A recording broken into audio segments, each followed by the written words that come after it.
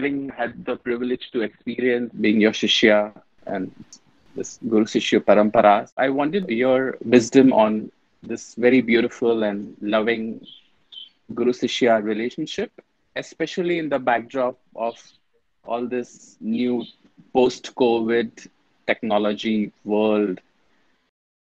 Guru Vada is a very ancient tradition. It's the oldest known system of transmission of knowledge about self-knowledge.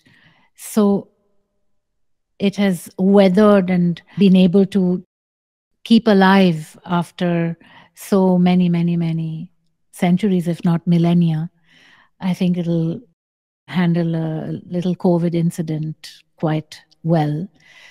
Certainly, the Guru Shishya tradition is very, very much also about presence. And I had called all my offerings presence because I felt so strongly the importance of presence. Today is also the first time that there is a live video transmission ever, because I preferred to just maintain presence and to do the transmissions in presence.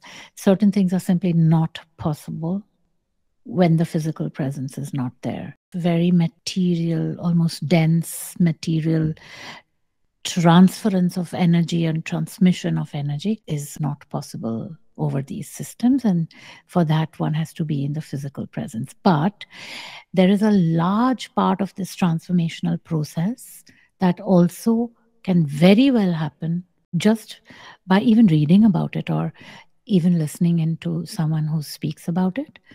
And in a way, it also makes for a certain degree of independence and a certain degree of self-reliance in times when it's not possible to be in the presence of a teacher.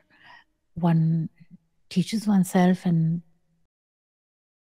tries to also, create that atmosphere of truth. Basically, the teacher is someone who is able to show you your inner guru, your master within. That is the crux of the story. It's about turning your gaze inward and into the presence, towards the presence, and surrendered into the presence of the inner guru, the real, final, actual guru.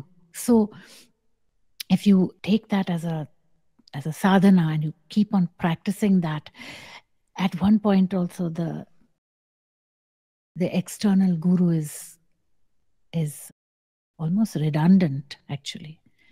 And then it's a matter of, just because you love the one that has shown you yourself, you maintain that connection of respect and reverence. But the connect is actually with the Antar Guru. And that is also possible in such circumstances. Not as easy, but possible. And as I said before, certain transmissions can't happen, but a lot else can happen. So let's focus on what is possible and not on what is not possible.